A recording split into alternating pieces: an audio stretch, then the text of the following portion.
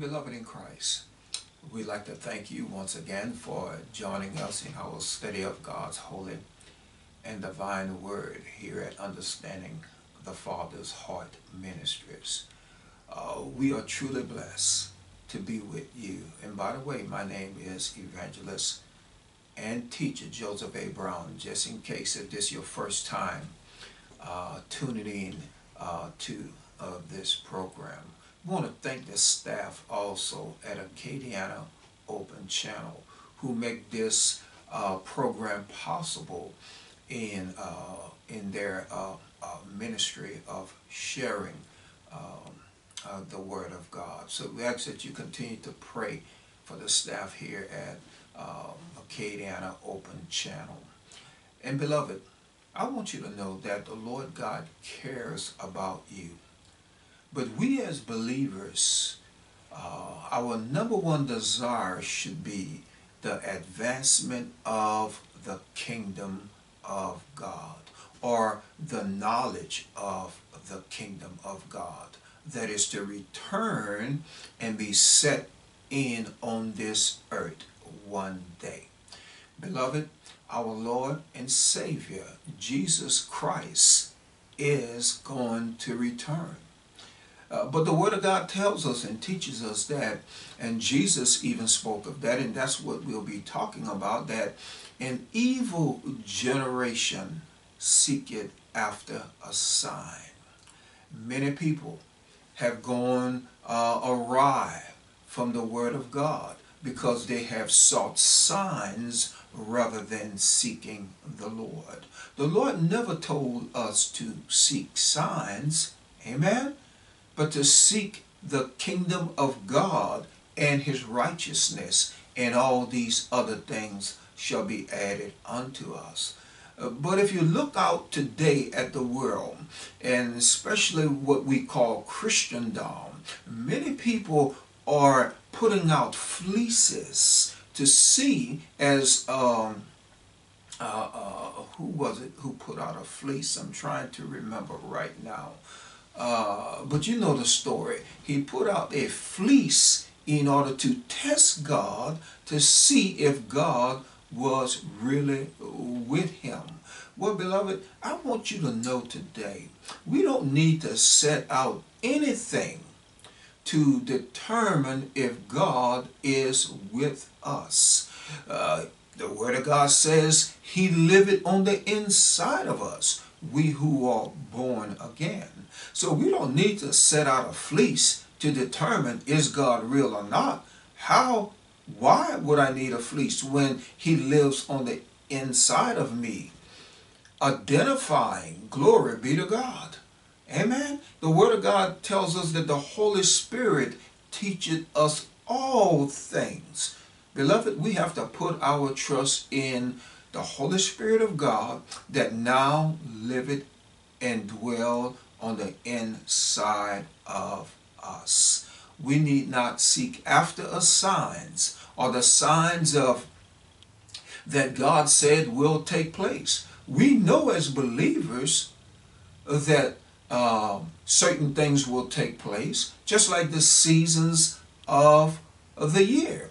We know when fall comes along, the leaves will begin to fall from the trees. We know when spring comes in, then the buds will come forth, and then the flowers will come forth. We know in the summertime there is very much heat that will fall upon us. And when winter is here, it is very cold. We are aware of these things, beloved. We don't need to have to seek for them.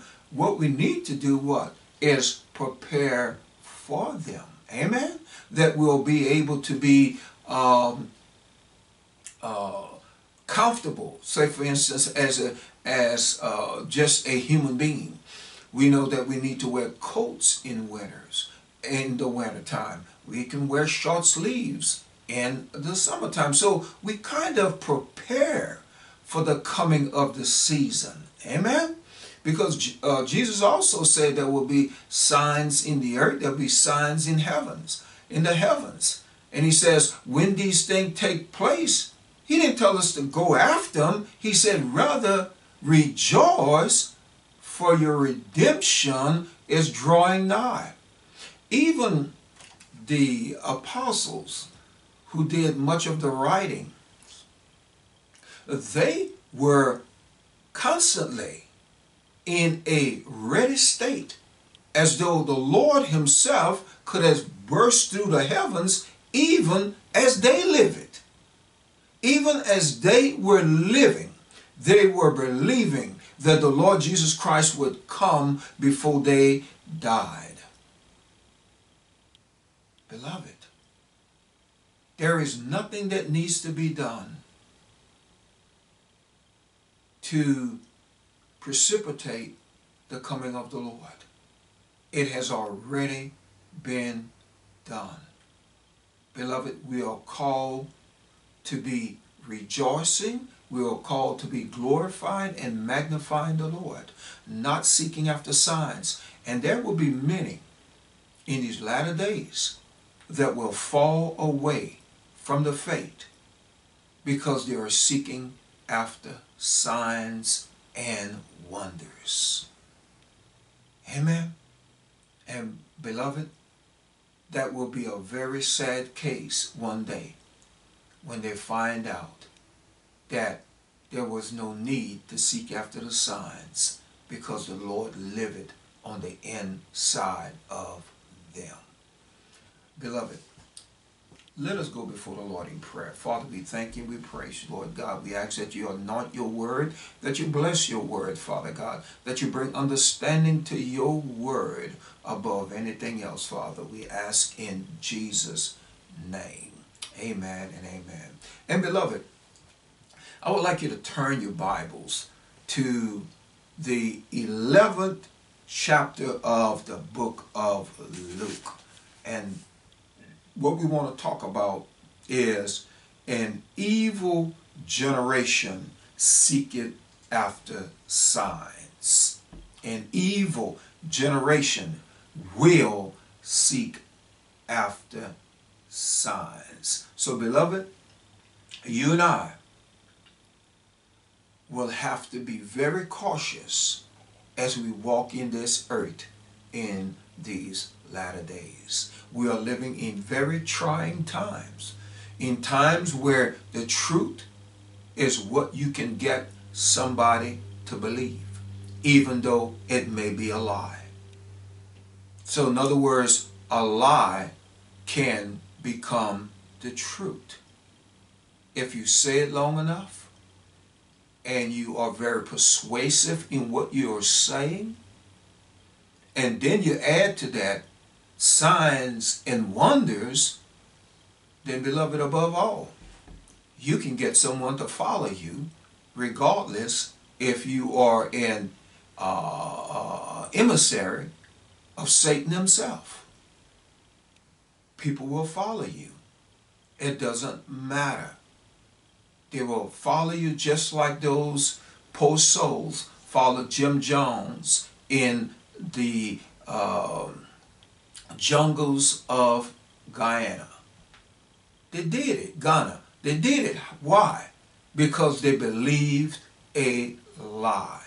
And beloved, you have to do your very best to put yourself in a place where you don't start walking after lies and believing that somehow it is the truth. I'll tell you to turn to the 29th verse.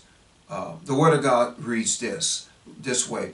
And when the people were gathered thick together, he began to say, this is Jesus speaking, this is an evil generation, for they seek a sign, and there shall no sign be given it but the sign of Jonas of the prophet. For as Jonas was a sign unto the Ninevites, so shall also the Son of Man be to this generation. Jesus was establishing the fact that he himself would be a sign to the generation that he came into. He himself would be a sign. And he wanted those who were around him to get a fuller understanding of that. That it would not be because of old relics or because of holy places or apparitions that would bring revelation to what Jesus Christ would do. He would be a sign to the generation itself. And that generation would always be known as a generation that Jesus Christ came into. But Jesus described that generation as being evil, because they were seeking after a sign, and there was a sign right there before them. The miracles that he was doing, the ability to operate in the spirit of the living God, and then the teachings that he was sharing with the people. That was enough to let them know the sign of that generation, just as Jonah was a sign unto the people of Nineveh. Now, Jonah went there in faith to do the work of God, but at the same time, Jonah had a dislike or a disdain for the Ninevites. And he knew that if he preached the word and if he shared the word, that those people would then begin to repent and turn from their wicked ways, and then God would save and spare them. And this is not what was in Jonah's heart. Jonah wanted these people not necessarily destroyed, but taught a lesson. You know, it's just like us. You know, someone does something evil against us, or maybe say something evil against us. You know, many times we don't want to pray, Lord, bless them, do good for them. We want to pray, Lord, teach them a lesson that they don't mess with a child of God anymore. That's where we go many of times, but God is not that way. Glory be to God. God is simply trying to draw you into the kingdom of God. And if he can draw you into the kingdom of God without literally destroying you, he will desire to do that above anything else. Amen? So, beloved, let us understand that God knows that even now that we are in an evil generation. And an evil generation is simply a faithless generation. Evil and faithlessness are equated together. They are of the same tree. Faithlessness, one with no faith, and being evil. So that means that even you, who is a Christian, as a believer, can actually be faithless toward the things of God. And then we have a tendency to begin to start seeking a sign. And this is what Jesus was referencing to, that Jonah himself was a sign unto the Ninevites. And the Son of Man would be a sign to the people of this generation. Now, one of the reasons that we ought not seek after a sign, because only those who are, as the Word of God says, part of an evil generation seek it after a sign. Look, I remember this as a young man. And I say young man, maybe we was 10, 11, 12 years old. Our mom and dad would leave the house. Dad was at work, and mom had to, she used to drive the bus or the station wagon for the, what those children, they were kindergarten, and would bring them to kindergarten class. And we would be sometimes at home by ourselves. And look, beloved, let me tell you what, you know, we would be doing some crazy things, you know, at the house while mom and dad was gone. But one thing we was wise about, we always had a lookout, someone that would be looking and see if there was any sign of mom returning. so that we could put things back in order and act like everything had been okay and we hadn't been destroying the house while she was gone. So we would put someone at the window and they would be looking to see if there were dust coming down the road. Because if we saw dust, we then would assume that it could possibly be mom returning and we needed to get things back in order, the things that we had, thrown or tore apart or messed up while she was gone. And I realized that once she got there, she probably kind of knew that we had done things that we should not have done, but we had got it in so much back in order. Furniture was back in place. Furniture that we was jumping on, beds that were messed up, we was jumping on. We had fixed them. We knew she really could tell, but she never really questioned us about that. But beloved, God is different than that in a sense that God knows what we were doing, amen, even while we were doing it, and seeing us doing it while we were doing it. So we might have been hiding it from mom, but it wasn't hiding it from God, amen. And so we had a lookout because we were doing evil. And that's why Jesus said that an evil generation is always looking out for a sign, because they want to prepare themselves only when they know that the Lord is on his way back.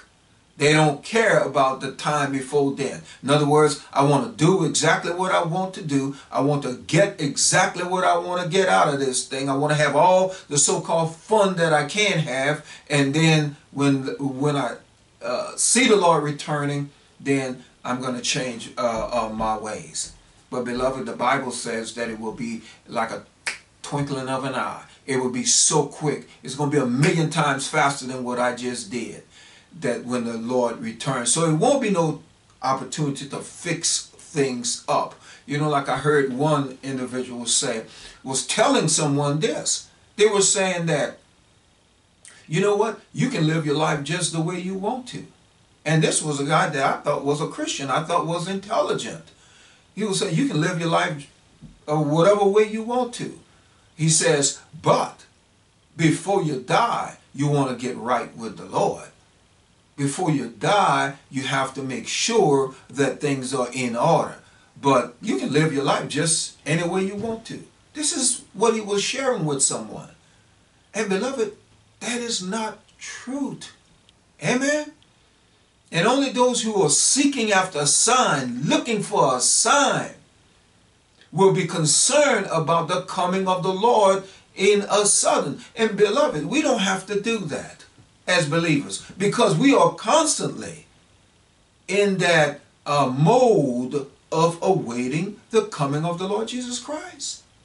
Before I'm finished sharing with you today, I could be taken away from here. Just like that, beloved. Whatever way the Lord so desire it to be, I could be taken away from here. So beloved, I'm not seeking a sign. A sign has already been given.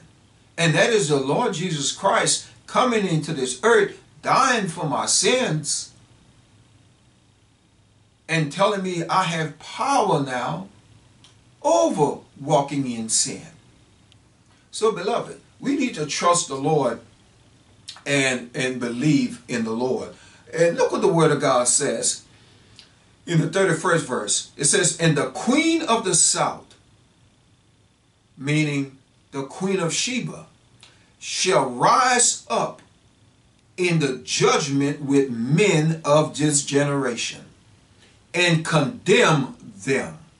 For she came from the utmost parts of the earth to hear the wisdom of Solomon, and behold, a greater than Solomon is here. Beloved, a greater than Solomon has been here. and that is the Lord Jesus Christ. In 1 Kings 10, the word says this in the very first verse, and when the queen of Sheba heard of the fame of Solomon concerning the name of the Lord. Now, concerning the name of the Lord, she came to prove him with hard questions.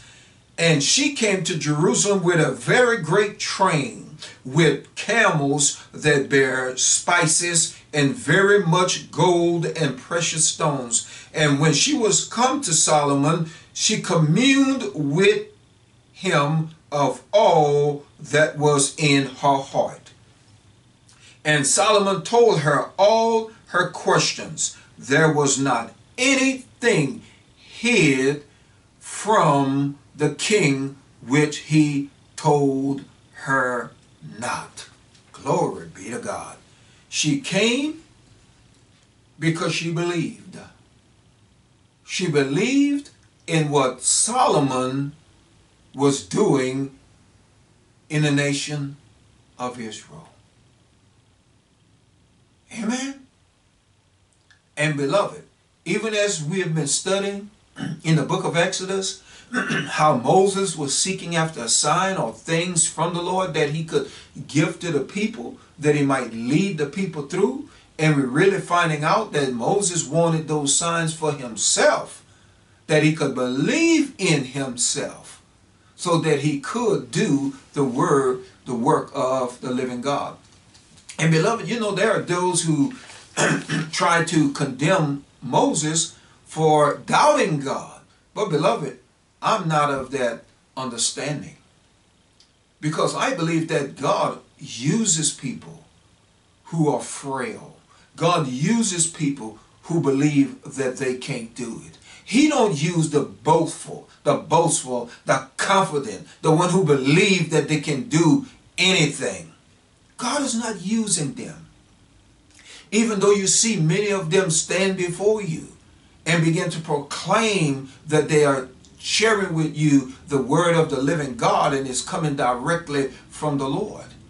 But beloved, they're doing that in their own confidence, in their own courage, in their own strength, in their own willpower. Beloved, God is looking for those who are timid. He is looking for those who are without strength. He is looking for those who are totally dependent upon him. And without him, they could not do it. That's the people that he's looking for, beloved. He's looking for people like you. Glory be to God. You who say, I can't do it. It's impossible for me to do it. I know that I'm going to fail at it. That's the people that the Lord is using. That's the people that the Lord is blessing in a very powerful way. He's using those people who think that they are nothing and that they cannot be anything. And they have been told all their lives they can't do anything and they are worthless and they are less than. This is whom God is equipping in these latter days. Beloved, stop seeking after a sign. The sign liveth in you, and that is the Spirit of the living God. And beloved, that is enough. That's the only badge that you need to be able to walk in the authority in this earth that God has called you to. Beloved, let's go on. And the word of God says, the men of Nineveh shall rise up in judgment with this generation and shall condemn it, for they repented at the preaching of Jonas, and behold, a greater than Jonas is here. No man, when he had lighted a candle, put it in a secret place, neither under a bushel, but on a candlestick, that they which come in may see light. Glory be to the living God. Beloved, the Lord wants to use you in a very powerful way. Don't seek after signs to determine if God wants you to do something, if God wants you to walk in his authority and his power. Yes, he does, because his spirit liveth on the inside of you, and that is enough. Jesus did not begin his ministry until what? Until the Holy Spirit came upon him after being baptized by John the Baptist. The Holy Spirit. Beloved, that is all we need to equip us for the journey. Beloved, in Christ, we pray that the Lord has blessed you through the many studies that we have done. We pray that the Lord will continue to bless you in a very powerful way. We ask that if you desire for us to pray for you, that you can contact us at Evangelist Joseph A. Brown, Post Office Box 186, Youngsville, Louisiana. And beloved, if the Lord put upon your heart things that you know you need to do, that he has called you to do in reference to this ministry, don't hesitate. Just do what the Lord tells you to do. What he speaks to your heart, beloved. That's what you need to do. Don't hesitate. The Lord will bless you in a very powerful way. And we ask for your continual prayer, because we need your prayer. Because believe me, beloved, the enemy don't desire for the word to go forth.